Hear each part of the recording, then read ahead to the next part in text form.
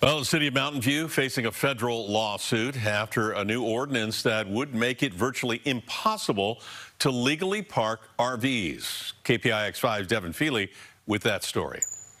Housing advocates allege that the city's crackdown on RV encampments is effectively a purge of the poor.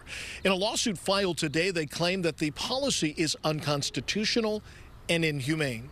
They obviously are just outlawing the housing insecure. For people living in this ragtag RV encampment, you are likely looking at the sum total of their earthly possessions.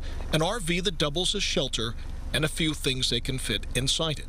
Having it tagged, ticketed, towed, Janet Stevens says, would upend her existence. It's like a crisis. If I was to ask somebody if there's going to be an earthquake and your house falls down, what are you going to do? Stevens is one of 6 plaintiffs in a federal lawsuit challenging Mountain View's Measure C, a voter-backed ballot initiative that rolls out restrictive new rules about where RVs, home to some of the city's poorest residents, can and cannot park. Through a translator, plaintiff Serena Navarro spells out what's at stake. Mountain View is my city too. I have a community here.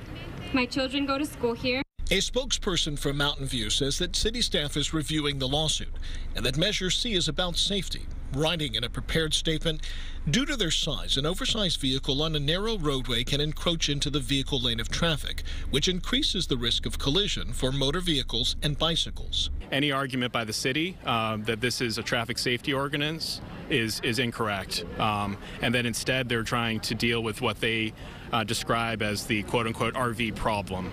Housing advocates estimate there are roughly 200 or more people living in RVs scattered across the city, and the lawsuit, they say, will likely determine if they're uprooted or allowed to remain in the homes they've made for themselves. They just want to survive and do their best to stay in the area and have a chance to be here.